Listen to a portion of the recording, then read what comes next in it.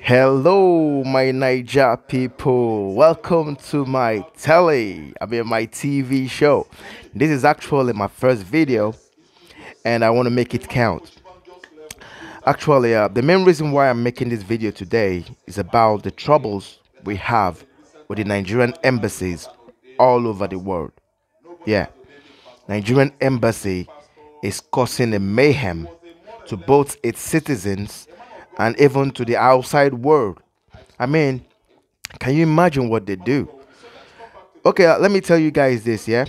I was born and bred in Nigeria, Lagos State to be precise. Okay, I was born and bred in Nigeria, so it means that Nigeria has all my datas from when I was born to when I grew up, went to primary school, secondary school, university. They have all these datas in their system. And that happened when I was trying to get myself my first Nigerian passport ever. Okay? Now, in the UK, I'm a British citizen as well, okay? But I can tell you that the British does not have as much information as Nigeria does about me. Okay? Now I'm going to show you guys something, right? This is my Nigerian passport. Okay? This is my Nigerian passport. And this is my British passport. Yeah, check out the quality. This is solid. You can tell that this will cost more money to make than this stuff. I mean, this is quality. This is like carbon paper. In 2012, I was traveling to Nigeria, and my Nigerian passport had about 2 weeks left for it to expire. In the airport there, one of the immigration officers took my Nigerian passport and made a mark on it. He made a mark on it saying, "Yo, your passport is almost expired. You cannot travel back without renewing this passport." He now made a mark on it. That mark will make anybody that sees that passport want to have a look and see what's wrong with the passport, to know what the complaint was. You know what I mean? It took me like hours. I had to pay an agency. I had to wait on the line. People were there for 2 hours. But luckily for me, like God so kind, I saw one of my classmates that I loved the uniform. It was nice. So she had to go into the office, and then she brought out my passport. And I was so happy, after I've paid 28,000 pound. No, not pound, sorry, not pound. 28,000 naira to the agency, and then I had my passport sorted out. You get what I'm saying? So I took the passport and I was so happy. I came back to the UK, everything was fine. Now, the next time I wanted to renew my passport after 5 years, that's 17, I was supposed to renew my passport again because it was 5 years. So I went to Nigerian embassy in London, and then I had to register. They took my fingerprints, they did everything. Even though I've paid money from online stuff, I had to do all these things. I had to travel all the way from Manchester to London because I don't live in London anymore. It's quite a crowded place, so I had to live in Manchester.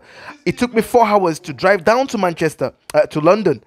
Don't forget, some people live further back, so it might take them 6 hours, 7 hours. Even some of them has to lodge in hotels.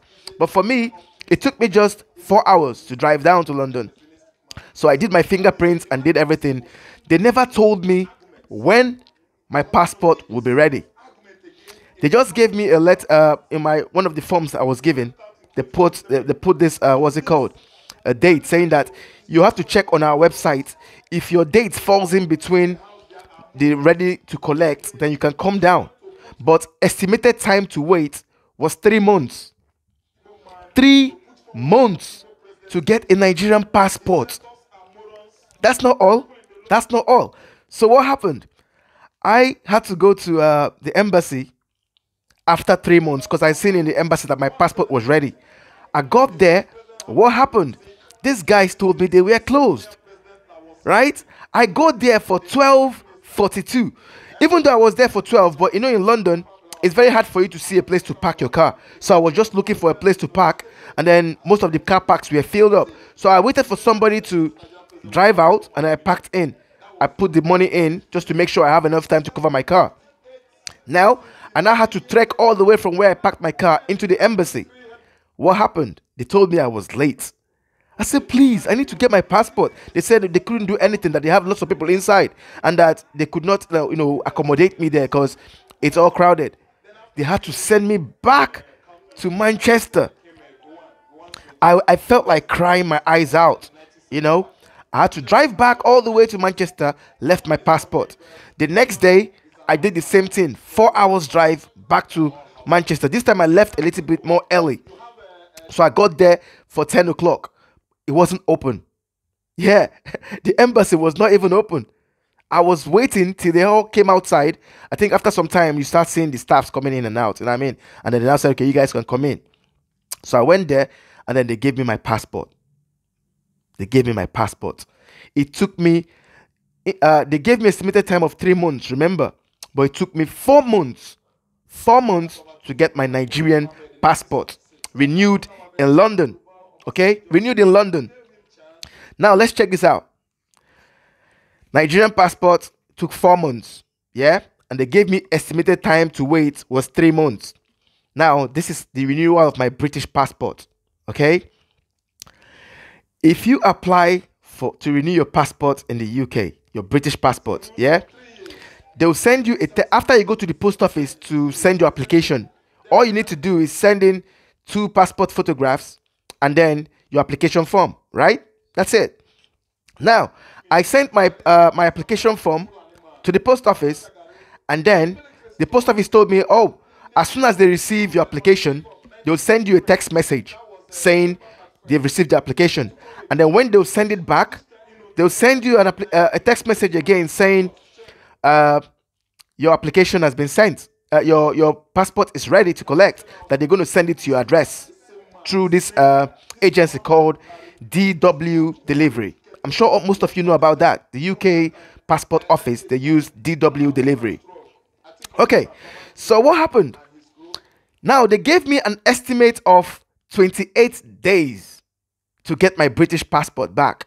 Okay, 28 days was what they told me that it would take up to, in case they find out any faults or whatever. But I should expect my passport to be ready in 28 days.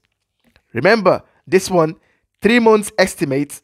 This one, 28 days estimate. Now, guess what?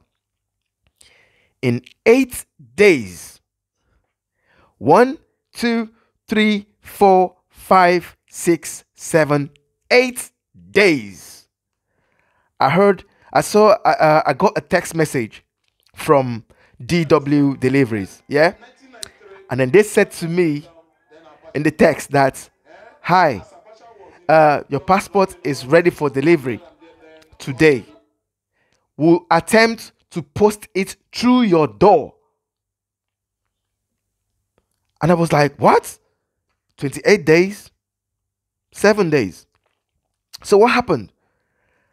I heard a knock on my door, and my passport, not that one. This passport was sent to me, was dropped in my doorstep.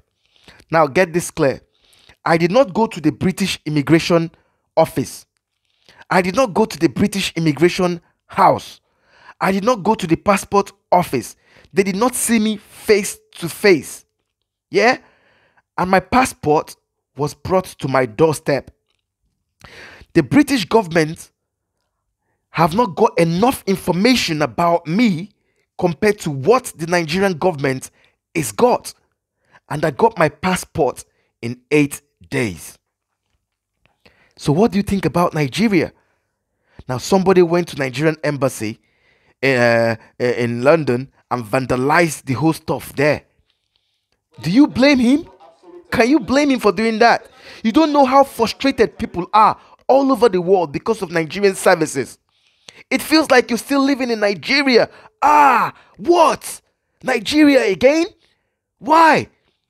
Anyways, this is my first video actually, and I had to make it because I was a victim of what happened to that same guy in what's it called, in London. That's why I had to make this video. And I don't support violence in any way.